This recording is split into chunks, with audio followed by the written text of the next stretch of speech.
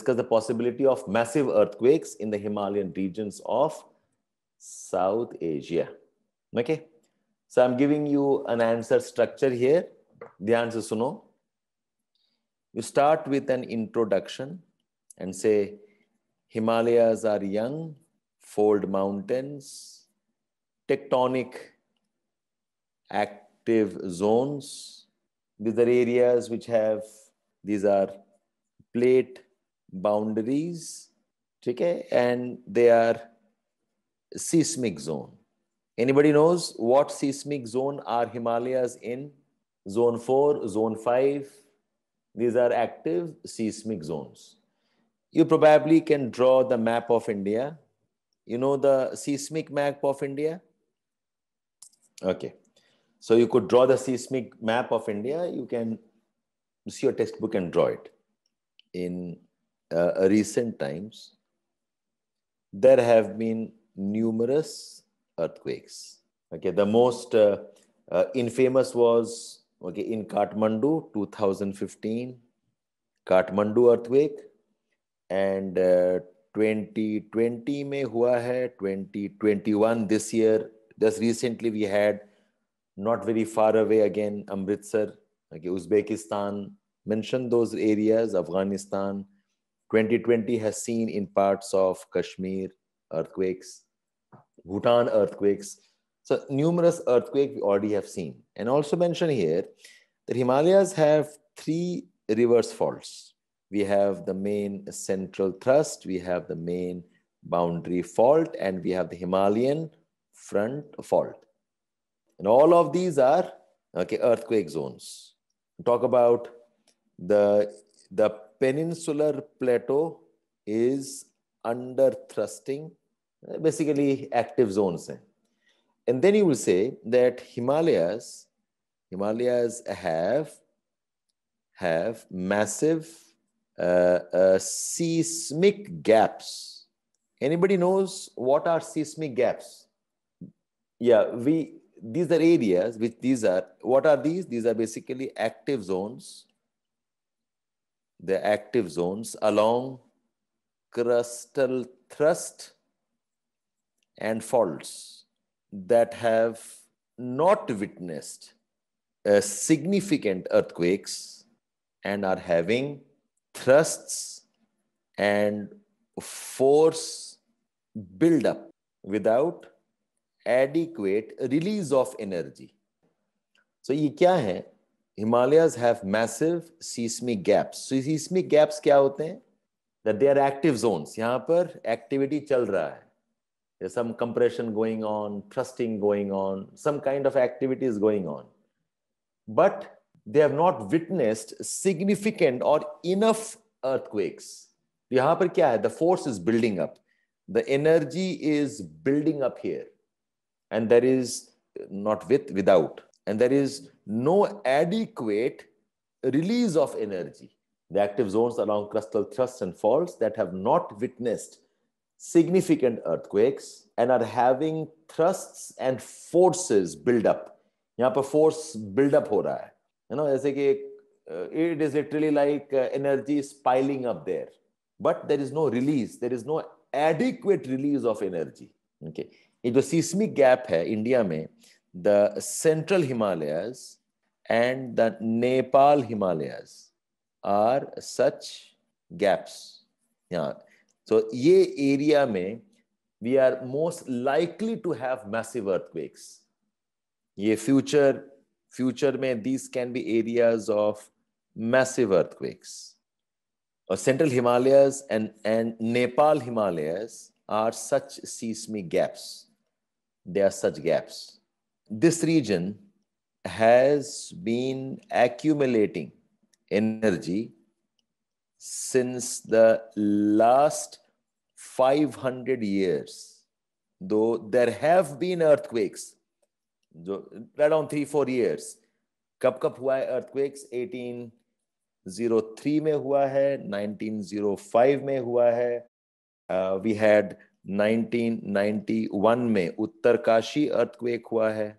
Okay, we have had 1999, we had Chamoli earthquake. 2005 में Kashmir and 2015 में Kathmandu. Though we have had earthquakes, but these earthquakes, the average range of earthquakes was in the range of 6.8 to about 7.5 in the Richter scale.